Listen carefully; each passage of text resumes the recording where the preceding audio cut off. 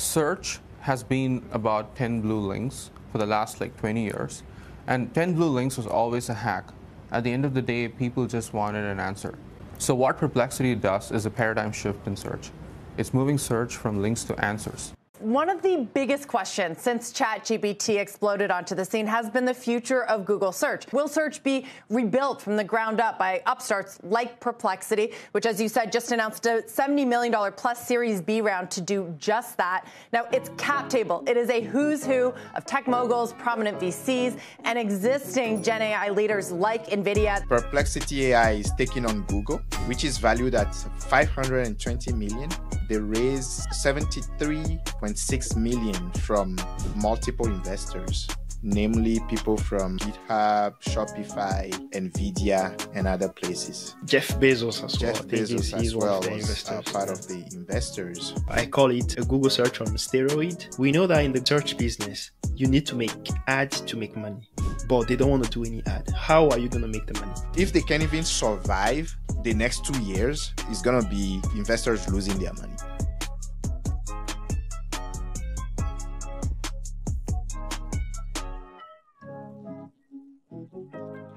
This week, we heard a news from another AI investment. The company is called Perplexity AI, which is valued at $520 million. They raised $73.6 million from multiple investors, namely people from GitHub, Shopify, nvidia, and other places. Jeff Bezos as well. Jeff Bezos as well was part of the investors. Perplexity AI is taking on Google in the search business. And the way they started is basically being a wrapper for Chat GPT or GPT 3.5 Turbo, the model GPT 3.5. And basically they were using Bing as a search engine as well. And they just wrote a web UI app and a mobile app on top of that. So basically you put in a search term, it uses Bing to get the search term, try to find the best source, summarize it for you, and also gives you references, the different website that he has found on the internet,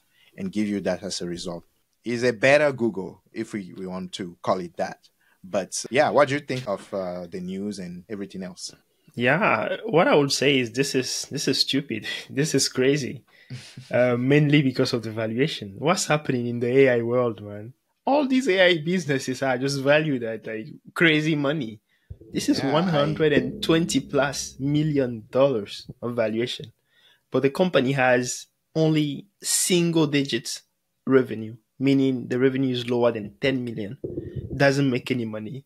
Means they see a very, very big future for this company. And I think this is crazy. I think the business model is not great for me. I will dive into that a little bit later. But regarding the product itself, just explaining, what it does, as you said, is just a better Google search. I call it a Google search on steroid. And this steroid basically is just the AI. And we don't know how strong that steroid is.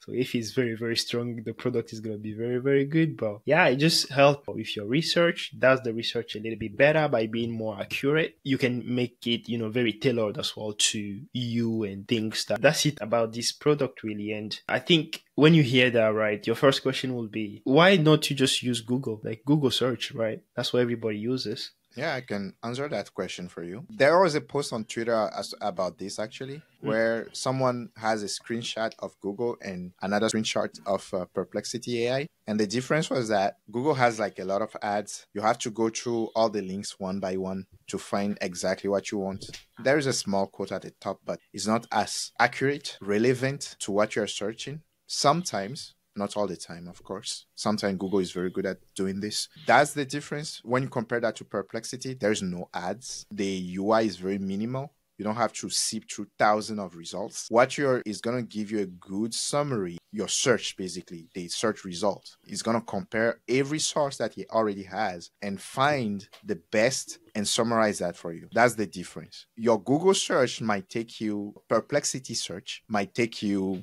a few seconds, minute less than your Google search. Cool. I mean, what I found as well is quite similar. So I'm not going to try to kind of recap what you said. My next question is going to be, why don't you just use a Chat GPT basically? Chat GPT gives you quite a little bit long answer, but it's better than Google. It gives you links sometimes. We know it's not perfect, but why don't you use ChatGPT? Because this whole thing is built on ChatGPT, I believe. I actually agree with you on this first. I'm going to make a point that resembles something I said before about the Rabbit R1 being an app. Perplexity AI can be a GPT. Yeah, completely. Perplexity, I can literally go to ChatGPT today and write Perplexity AI in a GPT, and it's going to work even maybe better than Perplexity AI. I'm sorry, but that's what it is if you want to boil it down to the very, very bare bone of it. That's my point. I think we agree on this. But there is another side to this. The cost, there is a cost implication here.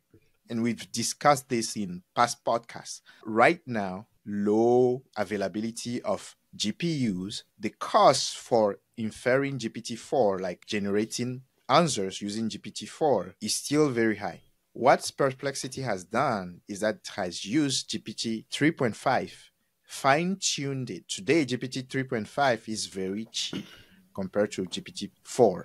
So it has fine-tuned GPT 3.5 to do and to get similar result as GPT-4 at a lower cost. That's where the play is right now for them. But is it worth it? I don't know. Yeah, for me, right. I think this whole thing is about the business model. I don't like it because of, few reasons. This thing is very, very much relying on ChatGPT, as we said. If something happened to ChatGPT, this thing is gone. I want to add something before you go too far. Go ahead. So, yes, you're right.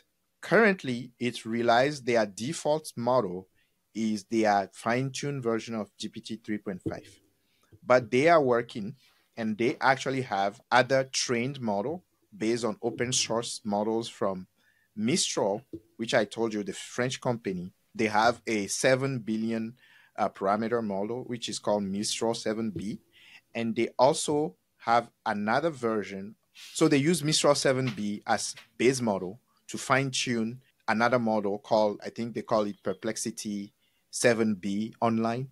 And there is another model called the Llama 2, which is from Meta Research AI segment. And that model has 70 billion parameter. So it's called the Llama 7 billion B. They have fine-tuned that model, their own data. They are also releasing that model as open source, and they are calling it Perplexity 7B online or something like that. They are trying to move away from ChatGPT or GPT 3.5 from OpenAI. They are trying to move away from that. Right now, they are not getting as good result from what I read online, but they are working hard to do that. I understand what you said. I'm going to make two other points, right? So the first one is about them having no ads. We know that in the Google search business, in the search business, you need to make ads to make money. That's how Google makes their money on Google search. That's where I would say 90-something% of the money comes from. But they don't want to do any ad. How are you going to make the money? I believe they are charging $20 a month right now. Exactly. So $20 a month that they are charging, that's for their pro version, right? Yes. And that pro version gives you the access to ChatGPT 4, which is exactly the price that ChatGPT 4 charges to us, right? Right. So where are you going to make your money? I guess it's a long-term game that they're trying to play here, because we've already predicted this, and I believe it's going to come to fruition. The more hardware GPUs come online, the cheaper it's going to be to use these LLMs. So the fact that they are betting on open source models, once more GPUs come online and inference price goes down, then they are going to succeed in capturing a good chunk of the market to pay them that $20. Then it will make sense. Right now, it does not make sense. Doesn't make sense now. And so if they can even survive the next 2 years, it's going to be investors losing their money. Exactly. And for me, to be honest with you, what I feel is that this company is like, do you know when people feel like one of the giants of the industry is having some trouble and they just gang up on him? I think people are just ganging up on Google right now. They feel so that there is the antitrust case there where, the US basically saying, Google, you've paid Apple and other companies to use your browser, the Google search as a default. And we think that's unfair. And because of that, you've got 90%, more than 90% market share in this. Google is in a bad situation, right? And beside that, there is the whole AI thing where the shareholders are putting a lot of pressure on the company to kind of compete in the AI sphere and, compete with Microsoft and etc. And Jeff Bezos and some other haters just put their money, put a little bit of money onto, another guy that used to work at Google Right. and used to work at OpenAI to come up with something to kind of, make the pain more, make them feel more painful, really. Because I don't really see how this thing is going to work, man. That's just my opinion. And it's business, right? Imagine you capture 10% of the search market. That's a sizable market. That's that. Yeah, that's a big one. That's a sizable market. Like, since open, at least in the last 3 months, I can actually count the number of times I've used Google. Before, I couldn't. It also depends on your work, though. I think we are very much used to using Google to the point that it's like a habit to use Google. Right. It's a reflex.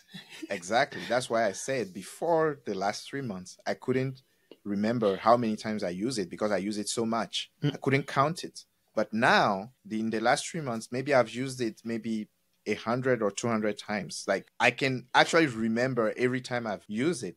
Now I'm building a new habit, is going to GPT-4 first before going to Google.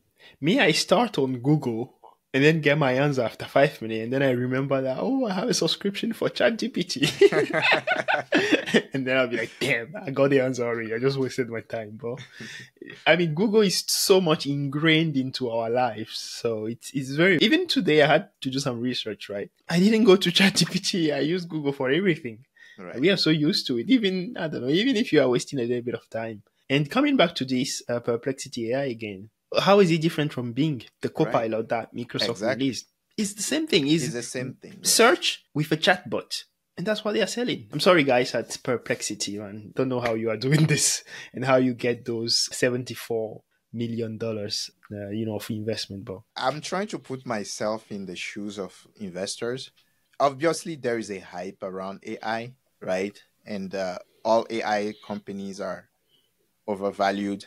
If you're doing NFT before, you can just put NFT AI and you'll get more money, right? So there is craziness going on. I believe that investors are thinking, man, like, if we can just capture 10% of the search market, it's going to be so good for us. Let's try it. Like, even if we lose money, if we can just disrupt this Google business a little bit, and capture just part of the market, is going to be great. Microsoft is doing the same thing. Yeah. Because Google is a giant business. Yeah, Google is a giant. But imagine, right, the trial goes against Google. And let's say, for example, they find them guilty, I don't know, bribing Apple or whatever. And because of this, Apple can't use them as default. That's like a huge blow. And that will change, the market completely. I mean, I'm just hypothesizing. Like, this is like hypothesis, crazy hypothesis. It's just very hard for me to think that is a possibility because both Apple and Google, Apple makes like $1 billion from having Google, as a web browser in their phone. Like, it's a lot of money. They are going to fight tooth and nail to not have that happen. So that's one thing. On the other side, it's not looking good for Google because they already lost the battle with the Google App Store when it comes to the makers of Fortnite. It's not really looking good for them. But even in that case, let's say they even lose that battle, right? They lose that court case. Man, to disrupt Google has been in this business for 10 years, more than 10 years. Like, people have built these habits for so long. You said it, like, it's like second nature at this point. Picture this. We don't have a name for the market. The name of the market is the name of the company. Exactly. It's crazy. It's crazy. The moat is strong. It's going to be very difficult for them to disrupt it, but it's not going to prevent people from trying. It's not going to prevent investors from trying to disrupt their business. I personally hate ads. Like, to be honest with you, this is why I paid $20 for ChatGPT 4. I hate ads. I can keep my $20 and see some ads. That's fine for me. I think we don't have the same tolerance for ads. So. But yeah, I mean, to kind of wrap it up, right, for Perplexity, I think it's a good product, but it is already out there. That's what I would say. Like, I would say it looks like a copycat of Bing with the Copilot, and ChatGPT 3.5 and 4 that is based on. The whole thing is just confusing for me, really. I don't really see the value at this stage. You're right. I think we are sharing the same opinion on this. I also don't see the value add as much. The only thing they are adding here, as a UI developer myself, is the UI. It's like the UI is straightforward. You don't have to go and wonder what you have to do. And when you do the search, it comes right up. It's not just a blob of text. UI is presented in a nice way.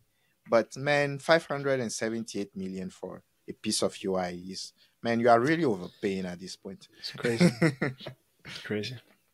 Thank you for listening. We hope you've enjoyed the content. Don't forget to smash the like button and subscribe. Me and my buddy, we make it all of this money. Yeah, I know it's rude to be bragging. They never catching us lacking. Me and my buddy, we working hard for this money.